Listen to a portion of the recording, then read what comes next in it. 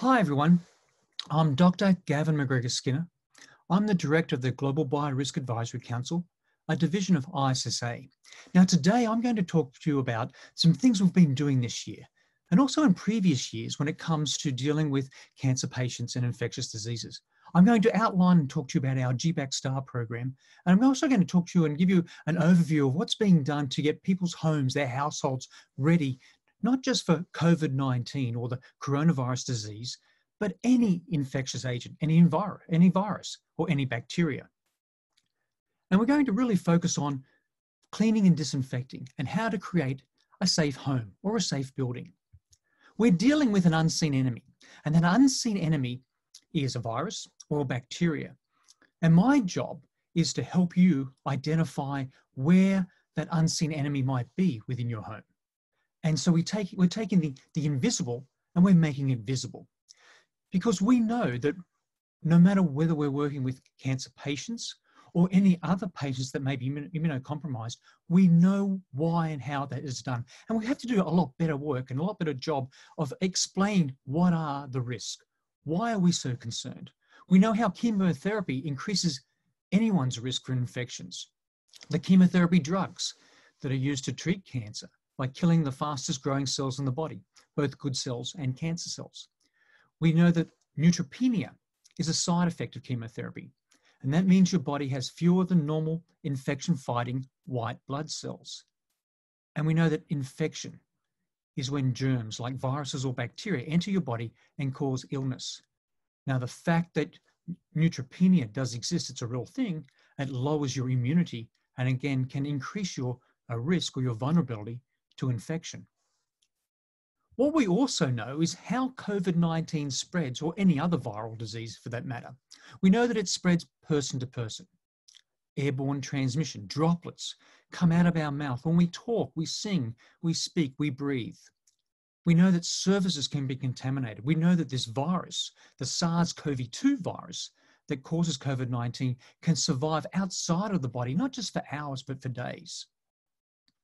But what we also know is that there are people within our communities, within our neighborhoods, that are at increased risk for severe illness.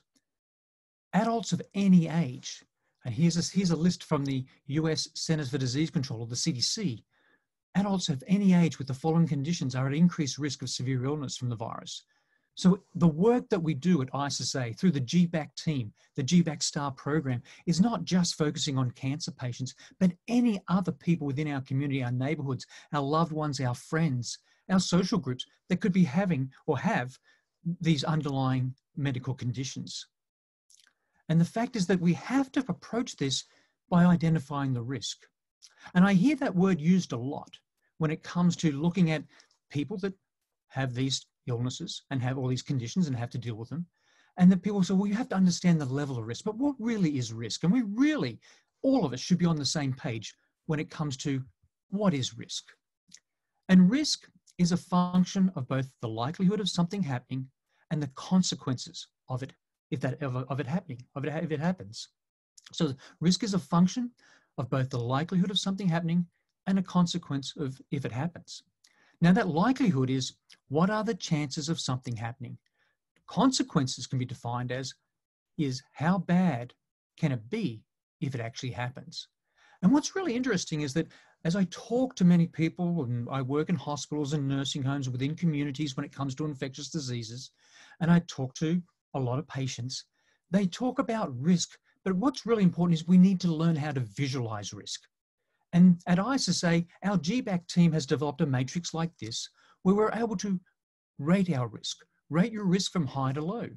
So you might identify the activity, and we might turn that as a hazard. And then we look at our definition, the likelihood and the consequence. And on a matrix like this, a risk matrix like this, we can measure likelihood as low, medium, high, consequence as low, medium, high. And we know that if we put a star or a cross in any of those red rectangles, then we either don't do that activity, we avoid it, or we have to come up with a solution to decrease the risk so it comes back down and it's lower into the green rectangles. And it's really important as we go about our day-to-day activities, not to just say we're not going to do that, but actually to conduct our own individual risk assessments. Because we have to consider whatever we do, wherever we go, whatever time of day it is, what's the likelihood of getting infected if I do this? But more importantly, what can I do to protect myself from being infected? So what can be done to prevent or minimize bad outcomes? And what's so important about this whole process is, do I make the best guess? No. What we do, and this is how the GBAC team works, everything we do is based on evidence. It's based on the best available information and data that we have. We try at all costs to avoid guessing. But we've been here before. It's not just the first time we've started working with in a situation like COVID-19 with an outbreak of a new or novel disease that has no vaccine and no cure. We've had lots of experience over the years working with tuberculosis, measles, hepatitis, influenza, norovirus, or any other infectious disease agents. Back in 2014, we all worked both in West Africa, but also here in the US with US patients in hospitals with Ebola, another disease like COVID-19 with no vaccine and no cure. And again, whenever we work with any infectious disease agent, be a virus or a bacteria, the US CDC or the World Health Organization issues documents. And the new CDC Ebola guidelines that came out in 2014 were 30 pages long. It took a lot of interpretation, understanding, education to read those 30 pages and interpret what action should I take? What should I do to make my home safer, to decrease the risk or the likelihood of me getting infected? And that's what we do at GBAC. We take those documents, all those pieces of paper, the websites, and we interpret them into real actions, real world actions that can decrease the risk where you live in your home. And again, there's other things that we deal with from other government agencies or other regulatory bodies, or even just other organizations as they provide advice and guidelines. For example, if the FDA, a US government agency, grants permission to use certain machines, you have to interpret, what does that actually mean? How do we know how to use them properly? How do we develop training programs? How do we ensure that people have the education, both the user, the implementer, as well as the patient, understands that what we're doing is safe and effective? So all of us, whether you're a cancer patient living at home, or we're working in a hospital or a nursing home, or we're leaving our home to go to another place, whatever we do, every activity, every action we do, we need to do our own risk assessments. It's all about protecting yourself. Repeated, situation-specific risk assessments and management. We need to take a mental pause every time we move into another room, another building, another environment. Okay, what's the situation? Conduct our assessment. Am I protected for this situation? If yes, then you can do that activity. If no, what do I need to do to protect myself, to decrease my risk or my likelihood of being exposed to this environment, being exposed to this virus and getting infected? One of the simplest things you can do is cover your holes. We call that covering your holes by protecting your eyes, your nose, and your mouth. If you got the SARS-CoV-2 virus, the virus that causes COVID-19, or Ebola virus, for example, on your skin, would you get sick and infected? No. You'd wash it off with soap and water, because even soap and water will kill those viruses. But more importantly, knowing how these viruses are transmitted, we know that it has to get inside our body to infect us and make us sick. And we know we have to protect our eyes, our nose, and our mouth. So now that we know how we get sick, we know the vulnerabilities, we know how the virus is spread, I'm going to outline 7 things you can do. You may have already done these. Some of you may have not. Some of you may have only done part of them. But how to create a household plan of action for COVID-19, but more importantly, for any other infectious disease agent, virus or bacteria, or any other pathogen. So let's go through those 7 things that you can easily do. First one, talk with people. who need to be in your plan. Your family, your loved ones, your neighbors, your social group. People need to know how they can help. One of the biggest challenges I have when I work in hospitals is that the community wants to help.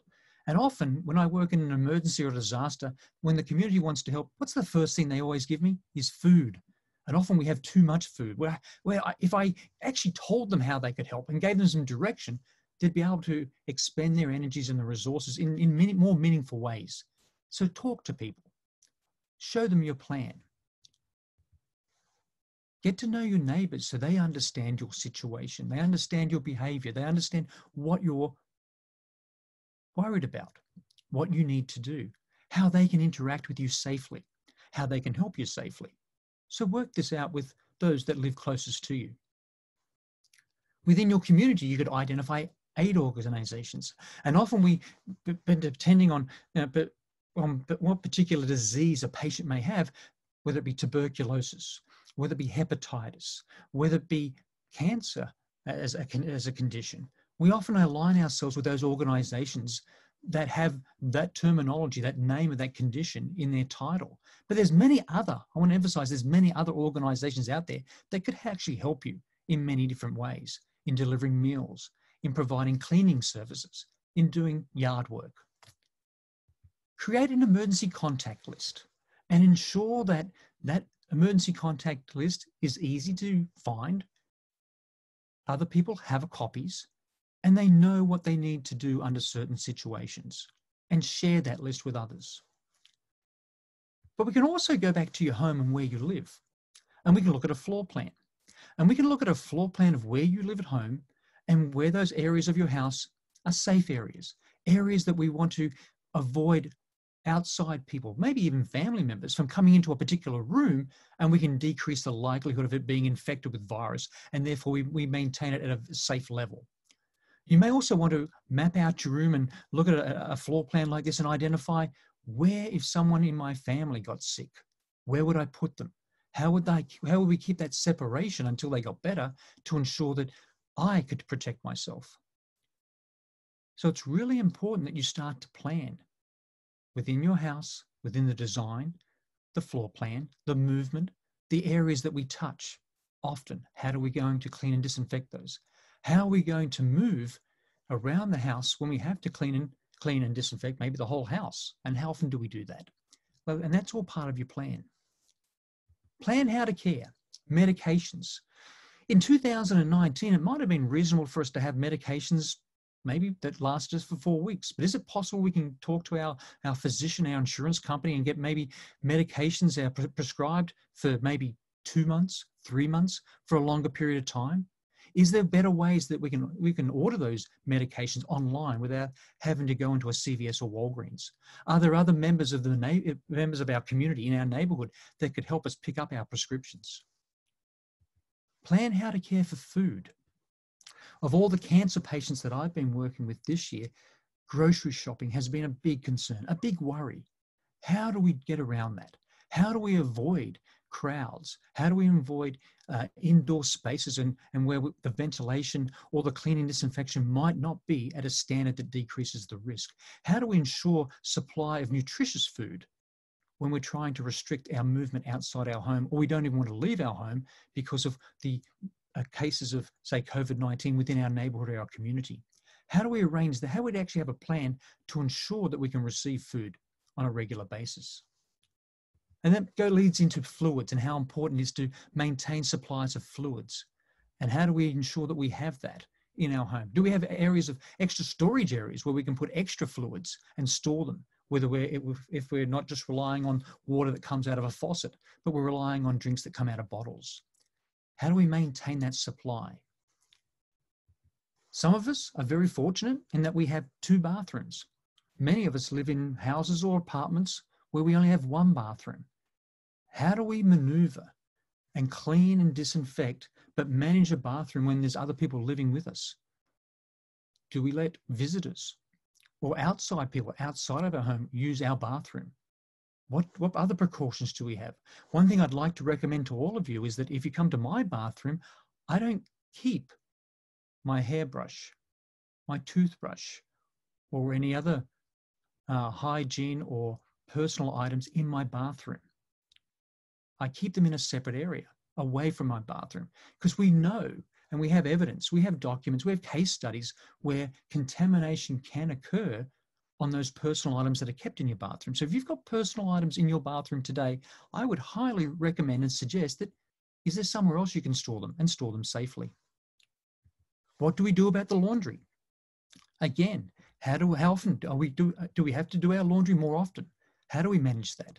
How do we manage, again, our bed sheets, our towels, our clothes?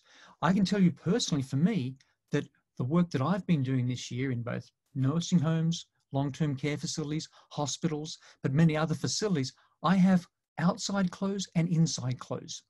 I only ever wear my outside clothes outside when I go to work or I have to run an errand or pick up groceries. And I always wear my inside clothes inside and they never go outside. How do we choose our own personal protection equipment? How do we obtain that? Well, luckily, I buy most of my personal protection equipment from Amazon, but they don't always have what I want. How do we learn? How do we educate how to clean and disinfect so we can reuse some of this personal equipment? And that's all part of the GBAC STAR program in training that we do for, again, populations, people within our community that are at high risk. How do we choose our own mask, eye protection, eye shield to ensure that at all times when it's needed, we can protect our eyes, nose, and mouth? How do we provide that necessary education and training for anyone in our home or within our community? And there are tricks. There are things that we do all the time. So here in my house, when I'm wearing my face covering or my mask or my face shield, I use a brown paper bag like this, and I will hang them because I have to reuse my personal protective equipment. I'll hang them over the handles to let them to dry so that I never put them down on surfaces to avoid them getting contaminated. And here's another shot. You can see here my face mask. I do work in hospitals. I do wear an N95 respirator. I have a face shield. I also have eye goggles for eye protection as well. And when I'm not using them, I'm hanging them over the handles of my brown paper bag. We have to choose our own disinfectant. Cleaning and disinfection equipment. So important now that we read the label first. But what tools or equipment do we put or do we need to clean that follows those directions that the manufacturer provides us? What choices? Who helps us make those choices which are appropriate and safe to use at high frequency inside our house? Because we have many choices to make, but very little guidance on making those choices. And here's just two examples of disinfectants that are on the EPA List N. And if you Google that, EPA List N is so important because that's the list of disinfectants that inactivate or kill the COVID-19 virus. But the challenge we have with labels that hasn't changed is the font size is too small. The directions are too small or too complicated to follow. And it takes a lot of reading and understanding and also education and training to take something that's readily available within our supermarket, readily available for us to buy, but to actually use it properly and safely. And as we choose our own disinfectant, there's a website, but not all of us know about this website or have access to this website. And again, it's the EPA List N website. And on that website, you can put an EPA registration number. But what is that? Well, the EPA registration number, if I go back to the label, on that label somewhere, and it's not really obvious, but on that label somewhere is an EPA registration number, which shows that this particular product, the chemical in this disinfectant, will inactivate or kill this virus. And you can check to make sure the products you buy at home for home use are ones that work and are effective against the virus. But it's a hard thing to do, and that people need to be trained to do that properly. Dr. Gavin, this is your 10-minute warning. Thank you. So to create a household plan, there's 7 things to do. Talk with people who need to be in your plan. Get to know your neighbours. Identify aid organisations or other organisations in your community that can help. Create an emergency contact list and share that list. Choose a room to isolate sick household members, but more importantly, choose a room that's your room, your safe room. Plan how to care, medications, food, fluids, bathrooms, laundry. but choose your own personal protective equipment, cleaning and disinfectants, and reach out to those that can help you understand and navigate the difficult pathway in decision-making on what works and what doesn't work. And when you've got your plan together, you need to put your plan into action. And it's important that plans can change. So once you have your plan, you put into action, don't be afraid to change that plan. More importantly, don't be afraid to call 911 if you have any of the following emergency warning signs for COVID-19. This includes difficult breathing or shortness of breath, persistent pain or pressure in the chest, confusion or ability to arouse, or bluish lips or on your face. This list is not all inclusive, but please call 911 or your medical provider if you have any of these symptoms or any other symptoms that cause you concern or are severe. We need to continue practicing our everyday preventive actions. Cough, sneezes, and cover coughs and sneezes with a tissue or into your elbow. Wash your hands often and properly with soap and water. We know that takes about 20 seconds to do it properly. Clean those touch surfaces and objects with soap and water, and then use a disinfectant that's on the EPA list N. Read the label. Keep the surface wet for the recommended time. Again, it's on the label. Follow product precautions, such as wearing gloves or good ventilation when you're using that product. If possible, use separate rooms and bathrooms for sick household members. If it's not possible, you could put up physical barriers, curtains, shower screens, blankets, plastic sheets. Provide household members that may be sick with clean face masks or face shields. Do not share food, drinks, plates, or utensils. And again, or everyone within your family or your household members should have outside clothes and inside clothes. Our mobile phones are one of the best tools that we have right now to stay in touch. But we could do better by educating both our caregivers, our providers, our patients on how to use them properly, how to set up systems to use them properly, how to stay in touch, how to use them in an emergency. And as I say to all the patients that I work with, it's so important that you should be monitoring yourself for symptoms. Take your temperature twice a day. You should know that your temperature in the morning will be different than it is in the evening. And write this down on a piece of paper. Take care of your emotional health, your anxiety, your worries. Try to find a program that focuses on mindfulness or well-being, not just for you, but also for other family members and loved ones. Evaluate the effectiveness of your household plan of action often. So develop your plan using those 7 steps and then evaluate that plan, modify it, change it as required. The reason we do that, because we have real concerns. And the Global Biorisk Advisory Council, or GBAC, a division of ISSA, we focus on what are the best practices for limiting the likelihood of you getting infected, for focusing on cleaning and disinfection. How can we protect you in your home? How can we help you implement the industry's highest standards for proper procedures, proper training, chemistry, equipment, tools, or personal protective equipment, not just for coronavirus or COVID-19, but for any infectious disease agent? How can we help you provide confidence, trust, and a third-party validation to ensure that the levels of cleanliness and disinfection are at a level that does create a safe environment? And the GBAC STAR program is really for everyone. And again, we've seen it used in airports, stadiums, convention centers, restaurants, hotels, but it also applies within the home. And it's so, so important that we take those same principles and apply them where you live. There are other resources that we have, like online courses. We have a GBAC Fundamentals online course that outlines the appropriate and effective cleaning and disinfection principles based on evidence. It's available in 7 languages: English, Spanish, Polish, French, Portuguese, Italian, and Chinese. And it takes about 3 hours to complete. Available at this website at the bottom of the slide. But more importantly, even my team, having worked with infectious diseases for many, many years, we train, we educate, and we practice. We practice what we preach inside the home, inside any building.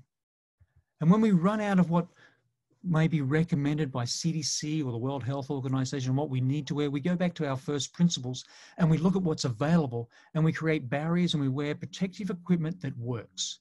And it works even here with these ladies that I'm working with in this photo. I provided protective equipment that we know is effective and works. And our training may not always be conducted inside, so we may be able to do training outside, but our training never stops. Not just our just-in-time training, but we are continually training and repeating our training workshops and exercises on a frequent basis. Because cleaning and disinfecting is both an art and a science. And though in 2019, a lot of the people that we worked with, they focused on clean and shine, clean and make things smell good. Now we are cleaning and disinfecting to kill a virus. We all have to become virus killers. We have to do our risk assessments and focus on those high touch points. And here in this photo, you can see we are focusing in a nursing home on those high touch points. The lady in yellow is doing the cleaning and disinfection. The lady in white is helping with the training by observing, a visual observation to ensure that what she does is correct. And then she provides praise. You did a great job. And so the person goes and does the same thing the next day and the next day after that. We focus again on those high touch points such as tables. And here we are going through, looking at our protocols and procedures and making sure they're appropriate to kill a virus. And in areas where we think the risk is high for droplet spread, for the spread of the virus, we put up partitions or barriers or shower curtains to capture those droplets, to decrease the risk of virus transmission. But what we've also seen that's been really neglected is the increase in waste. As we've cleaned and disinfected more frequently, more often, we've generated more waste. And this is a real weak area that we're focusing on with so many facilities and also people in their homes right now, is how to come up with an appropriate waste management plan. Yes, we have to do things more often, but we also have to focus on how to manage that waste much better. Because the challenge we have right now is, as business reopen, many of us, if we're cancer patients or any other patient where our immunity may be not as strong as others, we have to protect ourselves. And as we see businesses reopen, that's good because we have to decrease both the emotional and financial suffering. But for many of us, this pandemic, this risk from this virus and any other virus or bacteria will continue in the future. And our new normal is what we're talking about right now. This is not going to go away. This is something we're going to have to maintain, sustain, and be consistent with over time. And if you have any questions, please feel free to contact GBAC, the Global Biorisk Advisory Council. Here's our address, the phone number, our website, and our email address. Thank you very much, everyone. Thank you, Dr. Gavin. You do have 2 questions in your Q&A. One is, can the airborne virus infect us through the eyes if I'm simply standing in a space not touching my eyes? I can cover my nose and mouth, but my eyes are exposed. Yes. Okay, so it's really important we understand how we get infected. And the gateway for this particular virus and other viruses to come in the body, they have to attach to certain receptors. Now, the receptor that the SARS-CoV-2 virus that causes COVID-19, it attaches to what's called an ACE2 receptor. And those ACE2 receptors are in your eyes. They're at the back of your throat. And they're in other parts of your body. So it's important that, yes, I would highly recommend that if you're in a situation where there are other people or you don't know the disease status or you don't know these people, well, I would actually, when I travel all the time, I'm wearing a face covering as well as a face shield to protect my eyes. The other thing about wearing a face shield or something over my eyes, it stops my hands. I'm touching things all the time, and putting a face shield on stops me from touching my face with my fingers and allows me to wash them with soap and water or hand sanitizer and provides that added level of protection. Fantastic. And the last question is, it starts out with, this is wonderful, thank you. And then moves into, can you address how to safely travel during this pandemic? Many cancer survivors don't live near their families or support systems, and the isolation takes a toll, especially during treatment and holidays. Not wanting to take time for granted and quote unquote waiting things out. Yes, I think that's a fantastic question. And again, it's so important that we come up with solutions that work for each individual. So it's not a one size fits all. It's important to understand that if we can travel by car and remain isolated from other people that we don't know, that's the best way to travel. We also have to ensure that if we travel to family, loved ones, or other people, that we actually have some idea of where they've been, have they been sick, do they have symptoms, because that's so important. So we have to do constant risk assessments. I'm totally convinced that, again, we don't have to lock ourselves in the basement or the attic or in our house. We can be mobile to a certain degree, not extensively, but we have to ensure at all times we protect our eyes, our nose, and our mouth, and we wash these hands often with soap and water or hand sanitizer. Again, when I travel on a plane, I'm sitting there all the time on my flight. Don't touch your face, don't touch your face, don't you touch your face. I have my face mask on and I have my face shield on, and I do the best to keep my fingers away from my face. Okay, we just had one more come in. This will be the last one. It says, how do you know which masks on Amazon might actually be effective? It's a great question. When it comes to masks, we've seen this whole new, everyone's been so enthusiastic and so dedicated to making masks. I would tell you now, a mask should be made out of material that does not stretch. And so important. Bed sheets make really good masks because the material doesn't stretch. If you're wearing a mask with stretchy material, change it to material that doesn't stretch. With vendors like Amazon, and there's other vendors out there that sell masks, and I see ads all the time in social media, Facebook, Twitter. Be really careful with that. It's important. I go to Amazon because I know when I buy from Amazon, there's a guarantee that that product is authentic. It's not fake. And it's an authentic product. And I do a bit of research on the specifications, but I want to emphasize there's a lot of people out there that can help cancer patients make those decisions. But if someone in your community makes you a mask, or you're making yourself a mask, please make it out of material like a bed sheet. It shouldn't stretch, and try to make it with at least 2 layers. All right. Thank you, Dr. Gavin, and thank you everyone who attended. We're going to wrap this up right. All right. Can y'all hear me? Yeah, can I just say one more thing about the mask? Absolutely. There's one thing you can do. If you put a mask on your face and you want to test whether that mask works or not, I get a piece of tissue paper and I put it close to my face and I blow out. And if that tissue paper moves, that mask, I need to get a better mask. So I'll put the tissue paper in front of my mask and I'll blow out. And if the tissue paper moves, then I know I need to get a better mask made out of better material. Fantastic. Well, thank you for the advice, Dr. Gavin, and thank you everyone for attending. That concludes our meeting right here. So thank you again, and have a wonderful rest of your day. You're very welcome.